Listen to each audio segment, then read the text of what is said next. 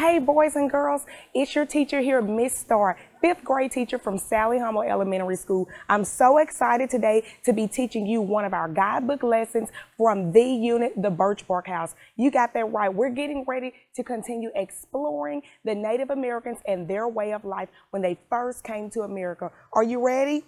All right. I can't wait to get into this lesson.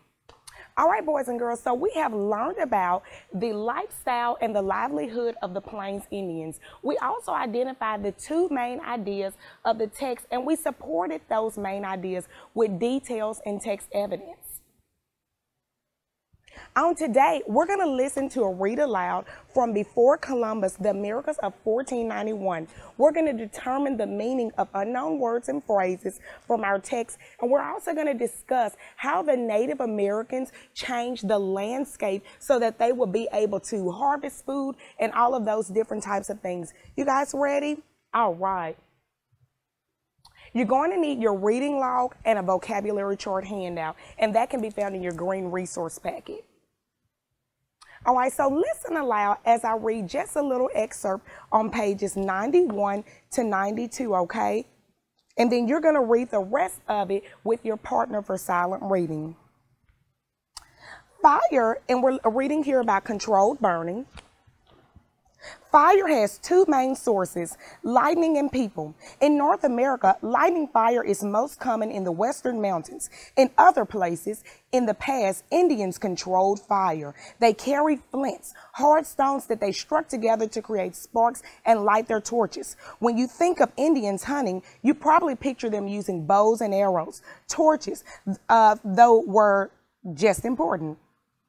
Native Americans used flame to chase down all kinds of game. And so when we're talking about game here, kids, we're not talking about Fortnite or Minecraft, okay? We're actually talking about game like when you're hunting game, okay? So deer was their big part of the game in the Northeast. Alligators is what they hunted when they were in the Everglades. Buffalo when they went to the Great Plains. Edible grasshoppers. Ooh, I don't know if I would have been able to survive.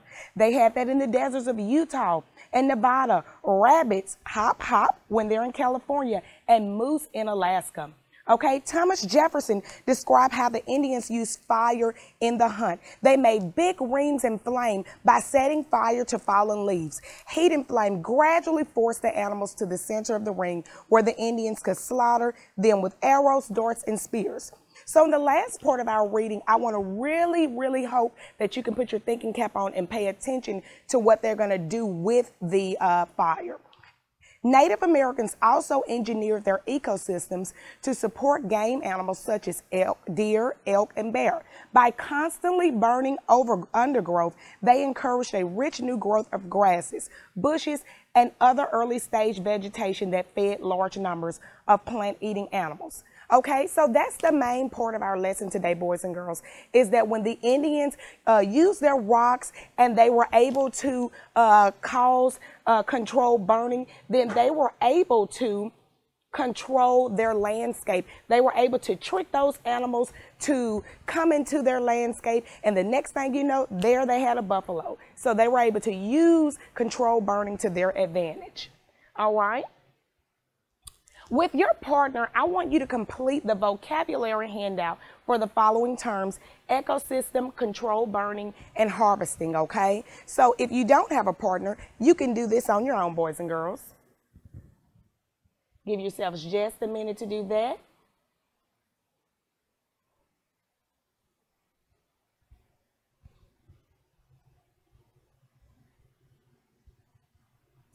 All right. So great job on completing that. You should have wrote down that an ecosystem is are areas of lands with different temperatures. Okay, one of our quotes says the Native Americans also engineered their ecosystems to support game, such animals such as deer, elk, and bear. And this is found in our text today, Before Columbus, okay? Controlled burning, a fire that is set on purpose and is monitored. Okay, and so our word here is a fire. The controlled burning is ensured a steady supply of meat. So they weren't just going around saying, woo, woo, woo, like a dragon and setting things on fire. Boys and girls, they were starting a fire. They used their leaves. They put the flint rocks together and they made the fire only in the area that they wanted to. Harvesting, okay, everybody loves harvest time. That's when all your crops and your food are going to grow, and so everybody's going to get to much. In harvesting, that means to gather a crop for food, and so this is done in farming. The Indians who hunted bison in the East were harvesting a food source that they helped to create before Columbus, the Americas of 1491. Okay, so we're going to go back to our other slide for just a moment, and we're going to think and read through some discussion questions. Okay, so let's think to ourselves. Identify the reason that man, the author of this book, provides some support to back up the claim that the Indians were able to use controlled burning in order to harvest their crops. Let's think about what we see, okay? So we've identified some things in there, and as you are reading, you should have been able to think and you should have been able to know that the Native Americans burned and chopped thousands of acres for maize. They probably burned and chopped mainly in the river valleys so that they would be close to the water. Water was a really big source for the Native Americans. Not only did they use it to bathe in and stay clean, but they also used it to fish, okay? And it was also a way to travel and have messages carried. Okay, so in your reading log later on, we're going to get to it after we get to my activity slide. We're going to respond to the following prompt. How did the Native Americans change the landscape of the New World? And we will be providing text evidence. Remember, text evidence can be found from the text, and our text here is before Columbus. All right, boys and girls, so here is just a bit of TWR for you. So we got some of our activities from the Birchbark House, Lesson 6. TWR is the writing revolution. And what we have here is a scrambled sentence. And those scrambled sentences that we see represent some of the ideas that some of the main ideas that we have discussed in our text about before Columbus, okay? So with a scrambled sentence, you're going to have to take these words and you're going to have to put them in order. The first tip that I have for you is to think of who, what, when, and where as you put together your sentence, okay? So the first thing is who. Let's look through this first sentence. It says acres, thousands, the burned Americans, and chopped native of. So who? Let's go through that sentence and pull out our who, okay? Let's see. We know that we've been talking about the Native Americans. So maybe we can start our sentence with that. So I want you to hear me and I want you to see me. You see me saying it and completing this, okay? So let's start off with Native Americans. Okay, so that kind of answers our who. Let's put a check box there. What did the Native Americans do? Let's go through and find out the information. What did they do? What did they do? They burned and then they also chopped, okay? And we can use that and to put it together. Native Americans burned and chopped, okay? They burned and chopped. What did they burn and chop? Thousands, that comes next, thousands of. We're going to start writing on this side here. Thousands of. Oops, sorry, boys and girls. Let's go back. It happens sometimes. Thousands of the acres. Okay, so we have our period there. So now you see, you were able to tell who did what. We didn't really have a when and a where, but if I wanted to, I could have said in the Americas. So we're going in the Americas of 1491. Well, it probably wasn't about that time. We could have said in about the 1600s and about the 1800s, somewhere in there. Native Americans burned and chopped thousands of acres, okay? Let's do one more, boys and girls, for TWR. We have our words here: Americans, important, was, native, maize, for, and crop. Okay, so put your thinking cap on and think about the strategy that I just gave you. We talked about who, what, when, and where. So let's think about that as we're trying to order our sentence, okay? All right. So who and what? We're going to start here with what? Maize, was, an important crop for Native Americans, okay?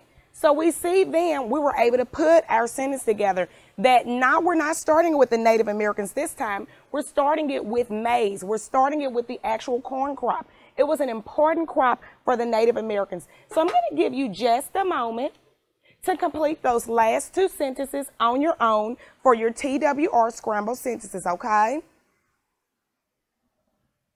All right, boys and girls, you did a great job on your own. Let's erase our board here and let's look at the anticipated responses. All right, boys and girls, so you were able to finish with your TWR. You did a great job on that. Now what I want us to do is think about responding to the following prompts in our reading log. Our prompt says, how did the Native Americans change the landscape of the New World? And we're going to be sure to include evidence to support the points that we make, okay? Girls, so now we're going to do an exercise called the expanded sentence. We're going to just use this kernel sentence here, natives changed, okay? So this isn't a complete sentence. This is just two words, TWR strategy, kernel sentence, and it just says natives changed, okay? So we're going to think, what did the natives change? When did the natives change? How did the natives change, okay? I want to give you just a moment to think about what did they change, when did they change it, and how did they change it. So what did they change?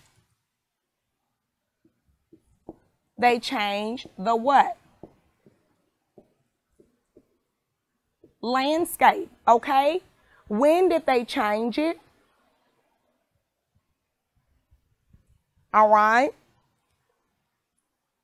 And how did they change it? We know that they changed it by using fire to control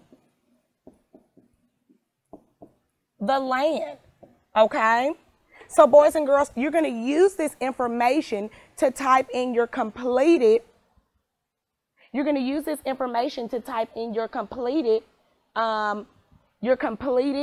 expanded sentence, and here we go. Natives changed. Let's look how we ordered our sentence, okay? In the 1640s, that's our when. Number two, the natives did what? They changed. I put my three and my what, I put all that together. They changed the landscape of the world. How? By controlling fire to hunt and farm the land, okay? So here's our expanded sentence. That means we took this sentence and we're going to put it all together from just that little kernel sentence. In the 1640s, the natives changed the landscape of the world by controlling fire to hunt and farm the land. So that sounds so much better just from our 2 bullet points, okay? Boys and girls, are you having a great time? We're going over, we're seeing the main ideas. And so now that we have our main idea, we want to take just a moment to include some text evidence to support. Because remember, our question, our writing prompt did say to include details from the text to support your answer. So you have given your answer here. Now you need to back it up, okay? All right. So let's look at our text excerpt here. I've taken a picture here so that you can see it because it's a little smaller. It's in my book. It says this is an excerpt from Before Columbus, the book that we just read. We included this piece of text evidence here.